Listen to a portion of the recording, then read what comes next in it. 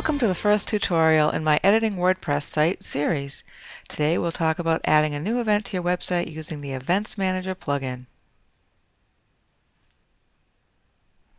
First, I'm going to show you what the events look like. On this website, I go to Upcoming Events, and there's one event right now listed. Now I'll go over to the dashboard. We will select the Events tab. It will open up the plugin. We will add New. Now we can add a name of the event.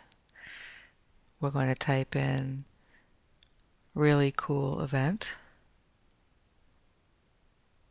Then we select the date that the event is going to take place, and it can be across multiple days. We're going to just select a one-day event here. And then we just simply type in the time, the hour, tab, then the minutes, then tab over to AM and PM, and do the same for the end time. We'll make this an hour long.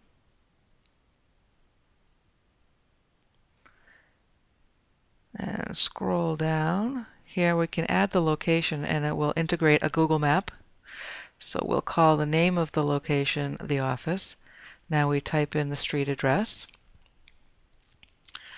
And then we'll type in the town and state, and if you're doing this in another country, you would type in the town and country so that Google can find it. And now in the details, we are free to write in whatever we want to explain about the event. It's going to be just like a blog post.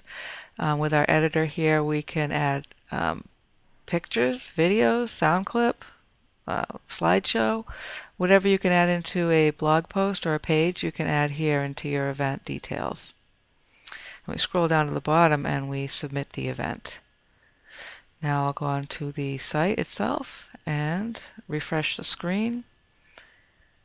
And you can see now that my new event, my really cool event, is here.